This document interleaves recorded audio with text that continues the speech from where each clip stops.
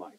It is working now? Okay, perfect. All right, so from here, you just go to reports, and you can always look for the report here on the right. General ledger will pop up, or it should be on your bottom section right here where it says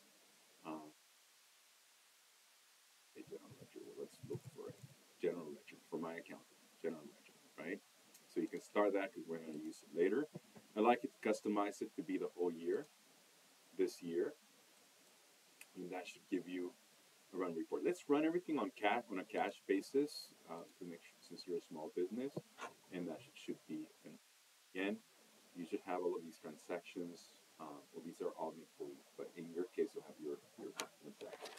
One last thing I want to say: whenever you have a doubt like that, you can always go to Gemini, right, and ask for very specific instructions.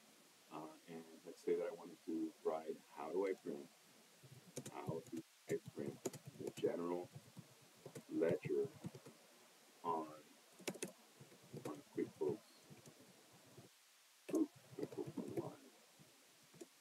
And so you ask this, and then you'll be surprised how exact it is at providing you with those reports. So steps, go to reports, then select general ledger report, and you can adjust the date range, which is exactly what we did.